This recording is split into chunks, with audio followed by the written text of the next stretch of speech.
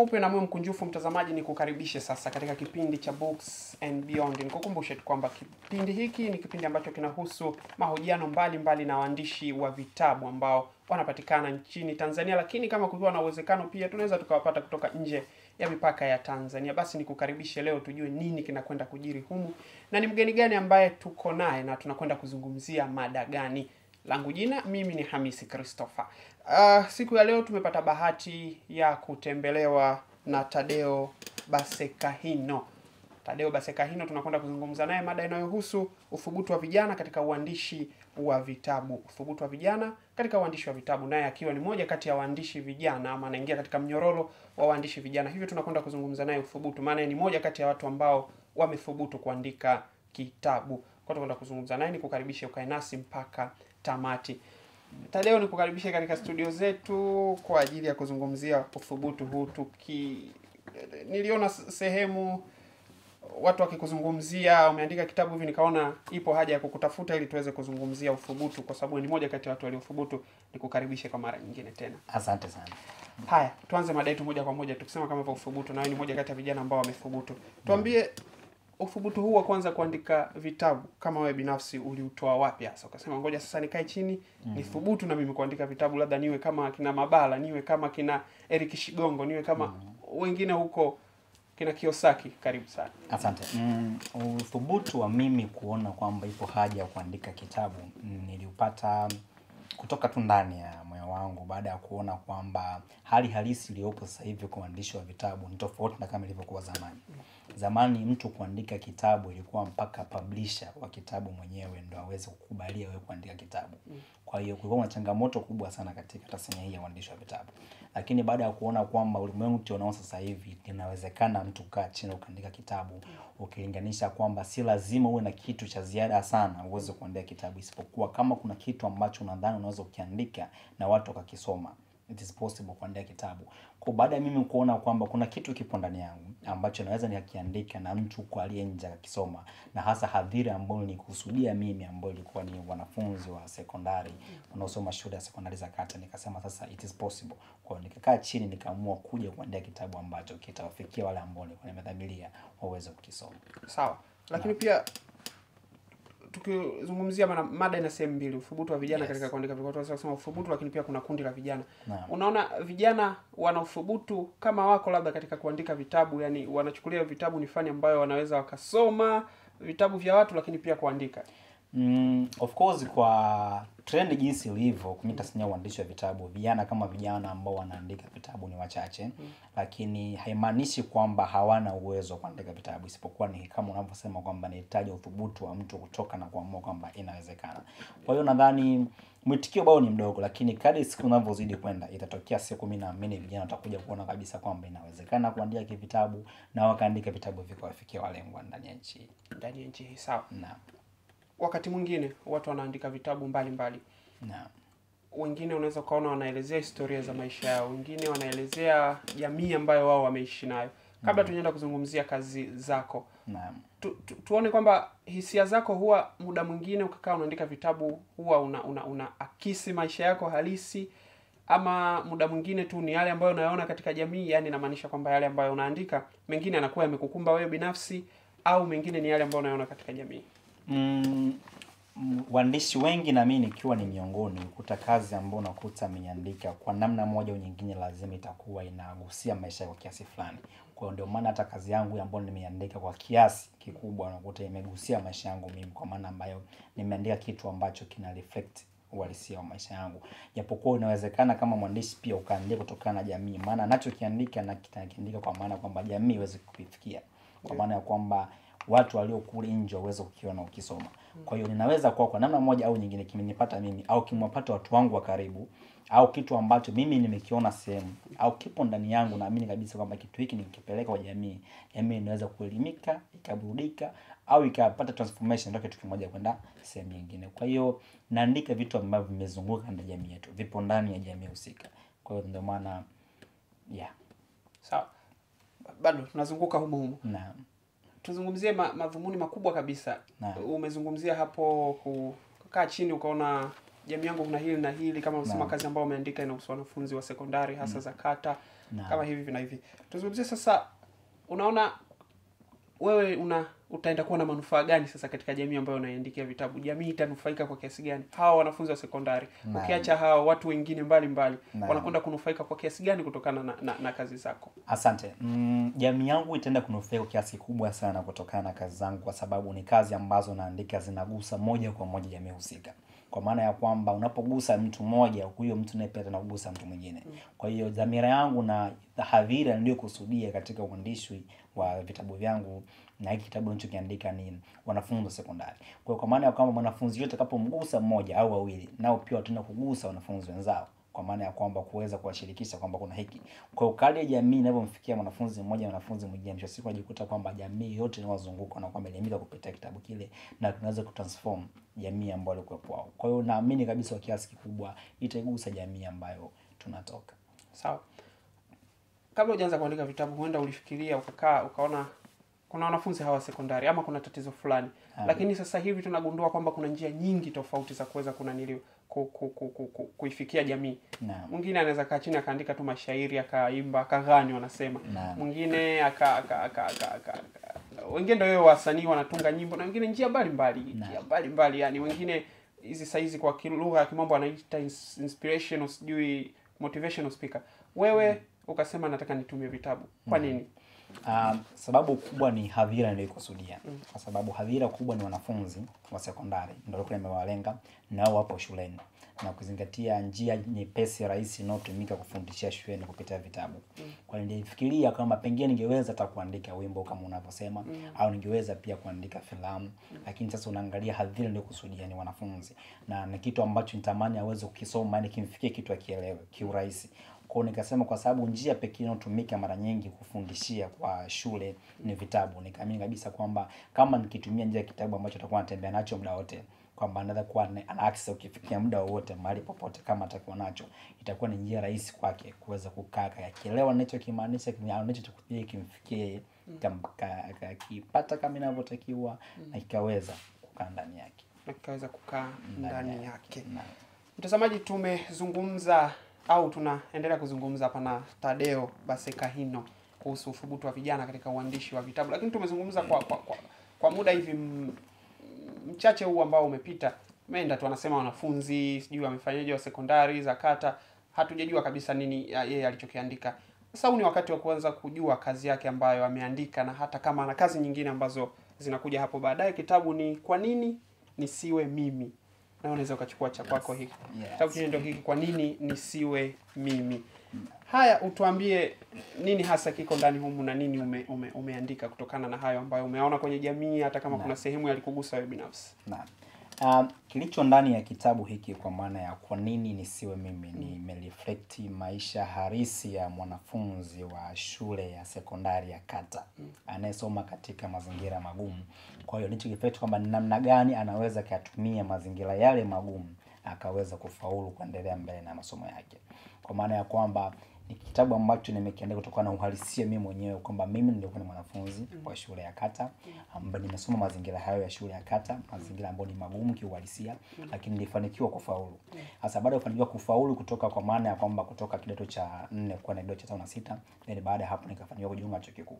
Kwa hiyo nikaamini kabisa kwamba nilipotoka huko wapo wanafunzi pia ambao wamepitia mazingira ambayo nimepitia mimi na wanatamani sana kufaulu na kuendelea na masomo, lakini kuna vitu ambavyo vinakatisha tamaa kuona kwamba hawawezi. Kwa kitu ambacho nikaja fikirini nikasema kwamba naweza ukifanya ni kupitia kitabu hiki ili waweze kuamini kwamba inawezekana. No matter what mazingira magumu kiasi gani wanapitia, changamoto zipi wanapitia, lakini bado wao kama wao wakiamua wanaweza. kwa hiyo nikiwa kwa nini nisiwe mimi ni inclusion, yani nimeinclude vitu vyote kwamba hajalishi mwanafunzi upo katika mazingira gani, unaweza kuwa daktari, unaweza kuwa profesa, unaweza kuwa mwanasheria, yani anaweza kuwa yote anavyotaka kuwa kama tu akiamua kuwa hivyo. Kwa hiyo ni kitu ambacho nimekiandika kwa kuongeza ile nguvu ya uthubutu kwa wanafunzi kuamini kwamba inawezekana kama mimi jinsi nilivyoweza. Kiufupi shule niliyotoka mimi inaitwa shule ya sekondari Katende, ipo wilayani Chato. Ilianzishwa mwaka 2003.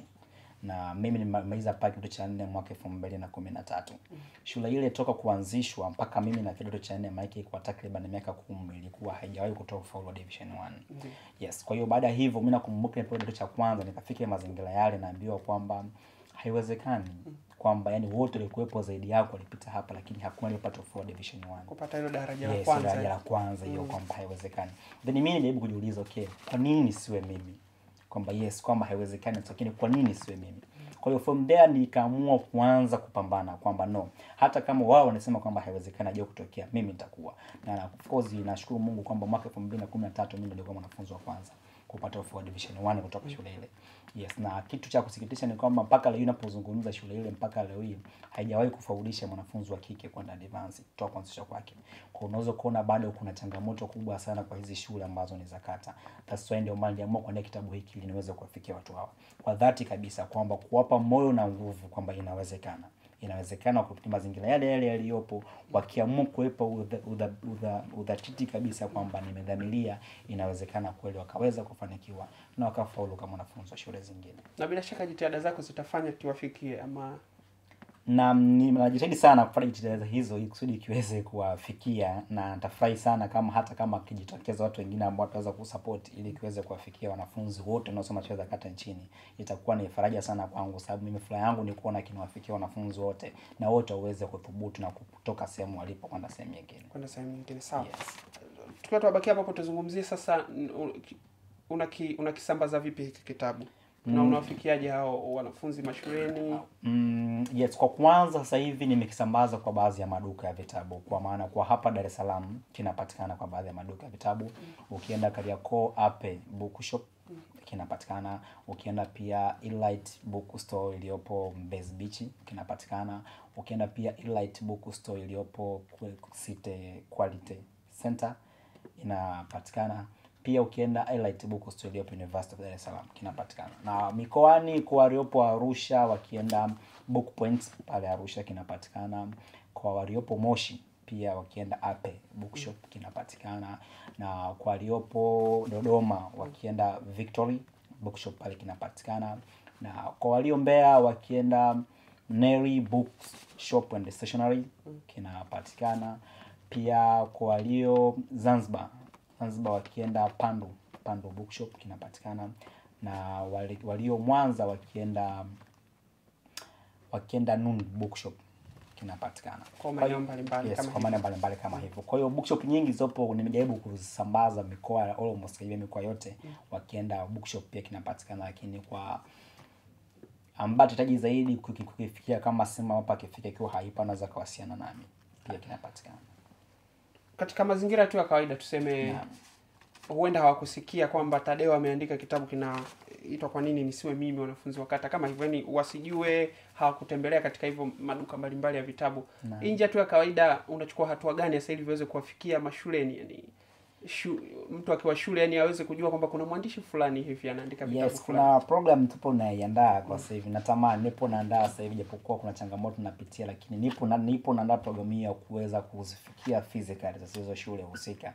Japokuwa ni changamoto lakini naamini kwa sababu tunashirikiana nao na mimi nitafanikiwa. Kwa hiyo au kwa mtu yule ambaye pia atapenda kuja kuungana na mimi kuweza kusaidia ili tuweze kuzifikia shule husika. Sasa kwa maana physically kwamba nilikuwa natamani kwamba nifikie shule yenyewe husika hapa, nafika pale nipate nafasi ya kuweza kueleza content iliyopo ndani ya kitabu hiki pamoja na kuachia wanafunzi husika, itapendeza zaidi. Kwa hiyo bado nipo katika hatua za mwanzo, maana nimekamilisha na kama miezi miwili sasa hivi toka kimeingia sokoni. Kwa hiyo nipo katika hatua za kuendelea kukipushi ili kuweza kuwafikia wale ambao ni wanafunzi wa shule za sekondari za kata nchini. Maana mimi nilikuwa nalifikiria hilo watu yani wavivu yani kutembea katika maduka ya vitabu kama hivyo. Kwa hiyo nilikuwa nafikiria ile mguu kwa mguu yani. Yes, kwa natamani sana kufanya kitu kama hicho. Kwa sababu changamoto hizo zinakuepo na sasa mara nyingi kwa ni financial problems. Ndio maana nasema kama kuna mtu ambaye anaweza kusupport kwa namna moja au nyingine idea hii tukaweza kuwafikia wanafunzi husika mguu kwa mguu, shule kwa shule, naamini sana inaweza kusaidia.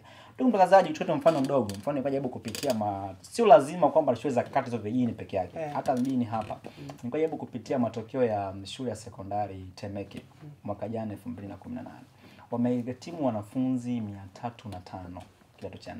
Kati ya wanafunzi 305 kwa division 1 mmoja tu peke yake na kwa division 2 13. Then division 3 zipo almost kama 39. Division 4 zipo 165 na division 0 zipo 87. Sasa unaweza ukaona picha halisi kwamba division 4 165 na division 0 87. Kwa maana kwamba division 4 serikali kwa inahesabu umepass, lakini haitata hivyo vya hizi VETA wanataka uwe na D4. Kwa hiyo division 4 165 kuna zingine ni almost kama useless. Sasa unaweza kuona kundi la hawa wanafunzi 87 wote division 0 na hao wanafunzi 165 waliopata division 4. Unaona kama ni kundi ambalo sinarudi mtaani kwamba unakuta sasa wamemaliza miaka 4 shuleni bure for nothing. Sasa sawa elimu asili inatoka bure, lakini sasa kama umaliza miaka 4 afu unarudi mtaani tena kwamba una zero, how much ukipata, kitu ambacho kinasikitisha. Kuna sio kwamba wale wote wamefeli kwa sababu kwamba hakuna vitendea kazi shuleni, kwamba walimu hapana. Sawa, changamoto zipo, lakini bado kuna ile nguvu ya inspiration kuaminisha kwamba wanaweza. Unajua kuna watu kukuta mshakata tamaa, yani upo anasoma mshakata tamaa kwamba siwezi. Kwa hiyo ninaona ipo haja sasa kuandika vitabu kama hivi ambavyo tunaenda kuwatia nguvu, kuaminisha kwamba yaishi kama wanapitia mazingira magumu kiasi hicho, lakini wanaweza kama wao wakiamua. Kuna njia za kufanya ambazo wakizipitia wanaweza wakafanikiwa.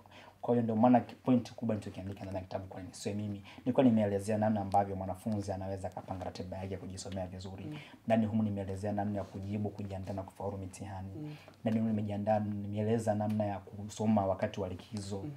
Pia ndani humu nimeeleza namna ya kuchagua masomo, kama unachagua masomo ili usome, unasoma ili uwe nani. Nimeeleza humu ndani pia.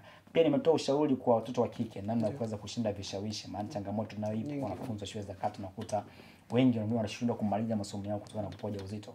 Kwa hiyo ni vitu ambavyo nimeeleza humu ndani namna gani wanaweza wakashindana na mazingira hayo ambayo wanakutana nayo huko wanapoishi. Naam.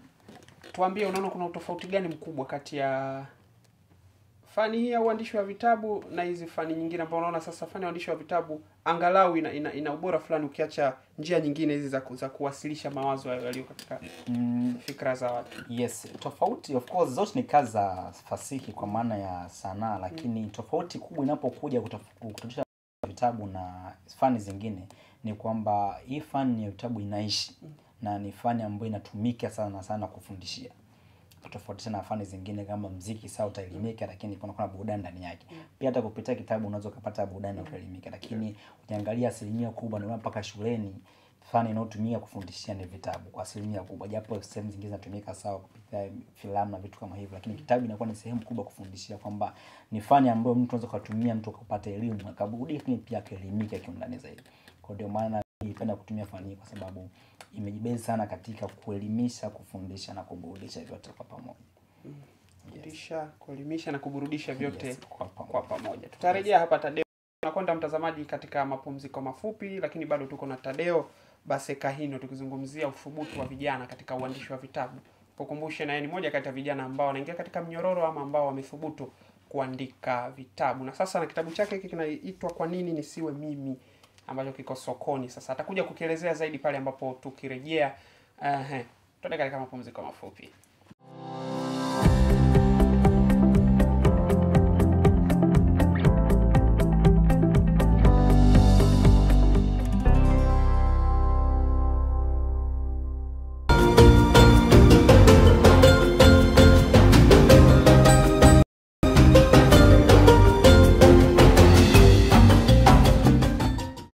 Mtazamaji, tukushukuru wewe kwa kuendelea kuwa nasi katika kipindi hiki cha Books and Beyond, kipindi ambacho kinazungumzia masuala mazima ya usomaji wa vitabu, ambapo tunapata fursa ya kualika waandishi mbalimbali kuweza kujua ni nini hasa wameandika katika vitabu. Nikukumbushe leo tuko na THADEO BASEKAHINO, tunazungumzia uthubutu wa vijana katika uandishi wa vitabu. Na sasa tumerejea. THADEO, naona sasa hivi nikupe fursa mara baada ya kurejea uweze sasa kuzungumza na mtazamaji kuhusu kitabu hiko kwa ufupi, nini inahusu, japo umetuelezea, lakini huu ndo wakati wake, tunasema kama kukinadi hivi na bei yake pia. Karibu sana. Asante ndugu mtazamaji. Kitabu hiki cha Kwa nini nisiwe mimi ni kitabu nimekiandika specific kwa wanafunzi wa sekondari za shule za kata kama nilivyoeleza. Kitabu ambacho naamini kina mchango mkubwa sana na kitamsaidia sana mwanafunzi yoyote anayesoma shule ya sekondari ya kata nchini Tanzania, kumsaidia aweze kufaulu na kwa maana ya kwamba kutufikia malengo yake ya kusoma. Kitabu hiki kinapatikana sasa hivi almost karibia mikoa mingi nchini shakisambaza, na mzazi au mlezi ambaye una mtoto wako ambaye anasoma shule ya sekondari ya kata nchini Tanzania, ndani sasa una kila sababu ya kutafuta kitabu hiki ili kiweze kumpatia mwanao, ambao naamini kitamsaidia sana sana sana sana yeye kujapo kuweza kufaulu na kufikia ndoto zake ambazo kwa namna moja au nyingine anaweza kuwa ameshaona kwamba hawezi au kashakata tamaa kwa namna moja au nyingine. Lakini mimi naamini kupitia kitabu hiki kitahamisha nguvu nyingine ndani yake ambayo naamini kabisa kwamba lazima kitamtoa sehemu alipo na kusababisha aweze kufaulu. Kitabu hiki kinapatikana kote kama nilivyoeleza, na bei yake ni shilingi 7,000 tu ndugu mtangazaji. Hata 10,000 imefikia 7,000 tu, bei ambayo ni affordable kabisa. Kwa hiyo kinapatikana pote, na ni vyema ningeshauri pia kwamba wazazi wote ambao na watoto wao wanasoma shule za kata waweze kupata nakala kitabu hiki kwa ajili ya watoto wao. Ni zawadi nzuri sana kwao na kitawasaidia sana. Sawa. Kwa mfano mtu kama anaona uvivu labda kwenda duka la vitabu kwenda kununua, anataka kutafuta THADEO kama THADEO mwenyewe. Yes. Napatikana. Anaweza kunitafuta kwa maana kwamba kunipigia simu. Namba yangu ya simu ni 0752 895551. Kwa utumiaji wa Vodacom. Kwa unaotumia Halotel pia natumia 0620 74 72 95. Yes, na kwa unataka kuwasiliana mimi kupitia email address pia anaweza kuwasiliana kupitia tbasekahino@gmail.com, na mitandao ya kijamii pia napatikana kwa Instagram natumia basekahino_, na kwa Facebook natumia THADEO, na kwa Twitter pia natumia THADEO Basekahino. Kwa kokote njia mbalimbali, mtu hata akisema sitaki hili nataka hii Tumalizie nukta mbili kabla hatujakwenda kufunga kipindi chetu. Tuanze na ya kwanza.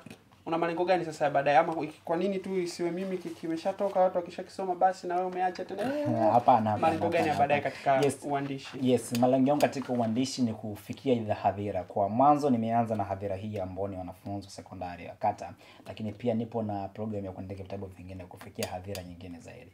Lakini nimebei sana katika elimu kwa maana kwamba kuelimisha jamii, kwa sababu napenda sana kwamba siku za mbeleni nione jamii inabadilika kupitia kile ambacho Mungu ameweka ndani yangu. Kwa hiyo nadhani mwezi wa kwanza tarehe 1 mwaka ujao ndio kitabu kingine, Mungu akijali. Yes. Sawa.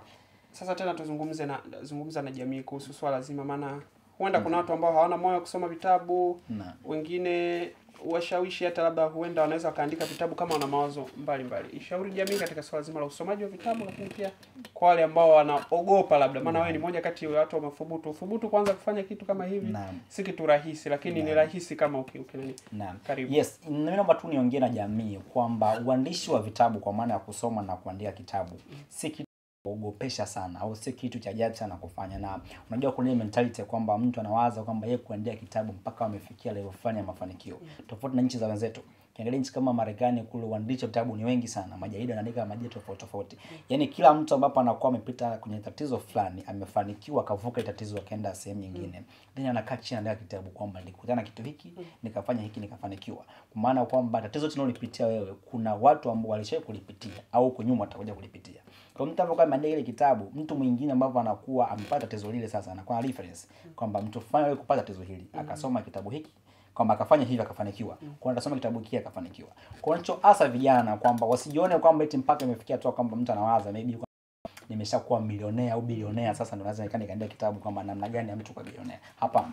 Kile kidogo ambacho nadhani kwamba umeweza kufanikiwa kwa sehemu yote uliyopo, unaweza kukiandika katika then vizazi vitakavyokuja hata kama utakapokuwa hapo duniani watakuja kusema kwamba mtu fulani alikutana hiki akafanya hiki akafanikiwa. Kwa hiyo ni swala ambalo nadhani tujengee desturi hiyo na tupende sana kusoma vitabu kwa maana maarifa mengi sana hapo kwenye vitabu. Kwa hiyo ni ndani tu ndo nadhani kuanza kuzungumza vijana wenzangu kwamba wapende kusoma vitabu. Pia kama kuna mtu ambaye nadhani kuna kitu amekifanya ndani yake ambacho kwamba jamii angependa jamii kukifahamu kwamba kitu hiki nilifanya kufanikiwa, pia katika maandishi ili kusudi watu wengine waweze kujifunza kupitia yeye. Sawa, kabla tujaondoka hapa tuzungumzie kuhusu muonekano huu wa mbele. Umekaa tu au una maana gani hasa? Yes, una maana. Naam, karibu. Naam. Muonekano wa mbele nadhani unaona hili picha, kuna picha ya mtu ambaye yupo juu, tuseme ni kama Yes, yupo juu ya kilima tayari kashika kwamba ameshika kama ni fimbo kwamba tayari kafika kileleni, yupo juu. Yes, yani maana yangu ilikuwa ni hiyo kwamba najua limemulika hapo. Yes, afu najua huko inamulika mwanga kwamba tayari kwamba yani mwanzo huko chini kuna giza. Yes, lakini ameweza kupanda kafika juu kuna mwanga. Kwa hiyo anasema kwamba unaweza kunapita huko katika hali ngumu sana huko chini ukiamini kwamba huwezi. Lakini ukiamua kupambana sasa kwamba popote pale ulipo, ukiamua kupambana kwamba kwa nini nisiwe mimi? Kwa nini ufanye hawezi? Yana nini mimi nishinde? Sasa ukiwa na spirit hiyo ukasema kwamba it is possible na unaweza kufanikiwa popote pale ulipo. Inawezekana mwisho sio kwamba utakapofika kilele na nuru utaiona huko itakuangazia na utaona kabisa kila kitu kipo sawa. Kwa hiyo hakuna kisichowezekana. Sawa. Bado tulikuwa kwenye safari ya kwenda kumalizia. Binafsi vitabu vimekubadili kwa kiasi gani hasa? Labda tukimzungumzia Thadeo aliyekuwa Chato na Thadeo sasa ambaye anaandika vitabu. Maana najua wewe ni mwandishi wa vitabu, basi utakuwa unasoma na vitabu vya watu wengine. Kwa hiyo wewe binafsi imekubadilisha kwa kiasi gani? Kwa kiasi kikubwa sana ndugu mtangazaji. Imebadilika kwa kiasi kikubwa sana kwa sababu tabia na kupenda kusoma vitabu nilianza nilipokuwa mdogo. Vitabu vya hadithi, sekondari pia nasoma vitabu kadhaa. Nimefika chuoni pia nasoma vitabu kadhaa. Vimenisaidia sana kubadilika kwa maana ya kwamba kuna maarifa mengi sana katika vitabu ambayo ukiweza kukaa kusoma kitabu kimoja ukimaliza haikisidhani kama utabaki kama ulivyokuwa. Kwani kwa nani yote ambayo zimetoka kimesha kuingizia kitu ndani ambacho kwa ukifahamu. Sababu maarifa mengi yapo kwenye vitabu. Kwa kitu kile ambacho kisha kuingia moyoni tayari ukitumia unaweza kupata kitu kingine kikubwa zaidi. Kwa hiyo binafsi mimi kimenikuza sana katika uwezo wa kufikiri, uwezo wa kuchambua mambo na uwezo wa kujua vitu vingi ambavyo vipo ndani ya vitabu. Kwa hiyo imenisaidia sana. Na kama ushauri tu vijana wenzangu pia ningependa kuwasisitiza wapende sana kusoma vitabu. Kuna maarifa mengi sana yaliyo ndani ya vitabu. Maarifa mengi yaliyoko ndani ya kitabu. Sekunde 30 tu za upendeleo kabla hatujafunga uzungumze chochote, huenda sikukuuliza ila ungetamani kuzungumza. Sekunde 30. Ndani tutakumalizia tu kama niwaombe ndugu wa Tanzania wote waweze kwenda kutafuta kitabu hiki cha Kwa Nini Siwe Mimi ambacho ni msaada mkubwa sana kwa wanafunzi wanaosoma shule za sekondari za kata nchini. Asante Thadeo, ngoja mimi nikiweke hapa cha kwangu wakati nakwenda kutamatisha. Mtazamaji, nikushukuru wewe kwa kuwa nasi kuanzia hapo awali mpaka hapa. Sasa tunakwenda kutamatisha na Thadeo Basekahino, mwandishi wa kitabu kinachoitwa Kwa Nini Nisiwe Mimi. Mimi ni Hamisi Christopher, nishukuru timu nzima ambayo imekuletea Books and Beyond. Mpaka wakati mwingine, kwaheri. Asante. Asante sana.